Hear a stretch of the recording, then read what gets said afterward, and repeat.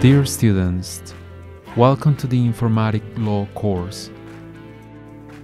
The purpose of the course is to recognize the relationship between new technologies and the law to better understand the current and future impact and changes in the study and practice of law.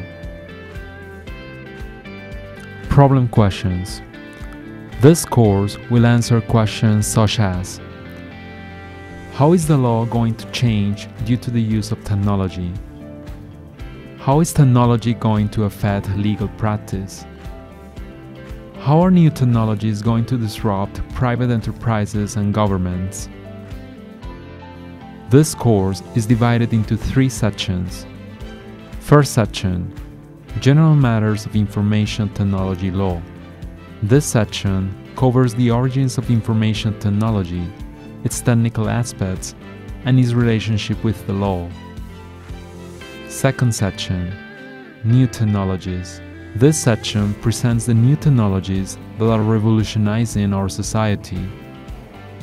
Third section: Law and Technology.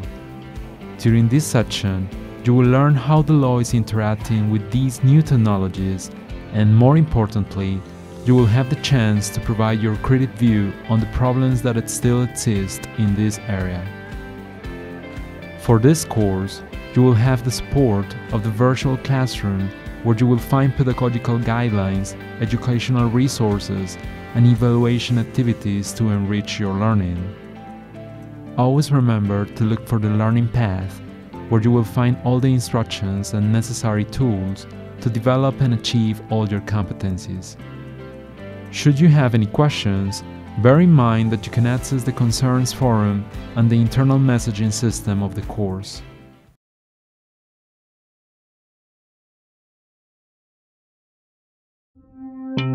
Universidad Santo Tomás, institución vigilada por el Ministerio de Educación Nacional.